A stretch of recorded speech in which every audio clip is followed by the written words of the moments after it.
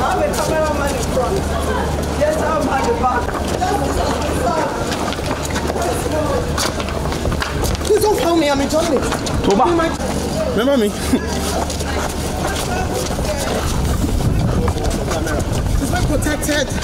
And members of the press are being intimidated here.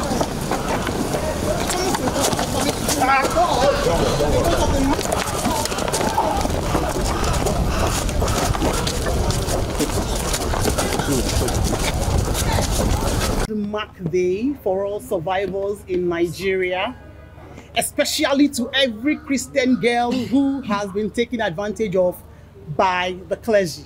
This is justice for survival.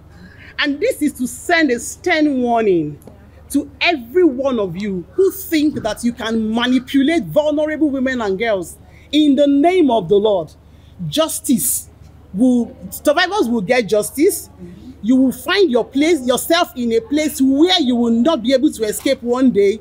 You can continue to fool everybody, but you will not be able to fool all the people all the time. To every survivor of sexual violence in Nigeria, this is justice. We want to say thank you to Feyi Ekiti State, where this case was first of all reported to in 2020. We want to thank the survivors who came out in 2019 when Feyi Dainiels arrested them with the Nigerian police. We want to say thank you to DSVA. We want to say thank you to the Director of Public Prosecution who gave legal representation to the survivors. We want to say thank you to Lagos State government for saying no and zero tolerance to any form of gender-based violence. Today is landmark. This is a victory we didn't see coming.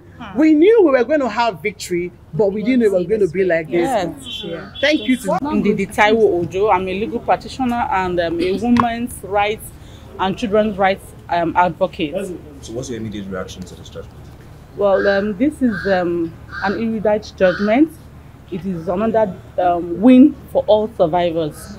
It is a judgment that will restore faith, primarily in the church, not just the church, because we have seen men of the cloth, the clergy, commit this crime over and over again, and we see the very institutions which are supposed to expose these crimes covering it up. But with this judgment, we have seen that even though the judgment may be a while, justice will eventually prevail.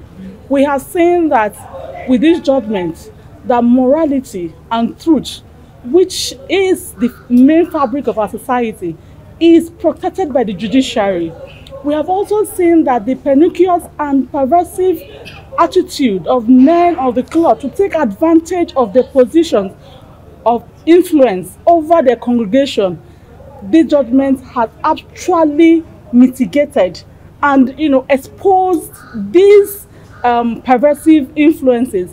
It has also told survivors who have been brutalized, who have been have one way or the other be victimized and traumatized by men of the cloth, that they have a voice, and that when they talk, we will listen and we believe them, and that with time, if they are firm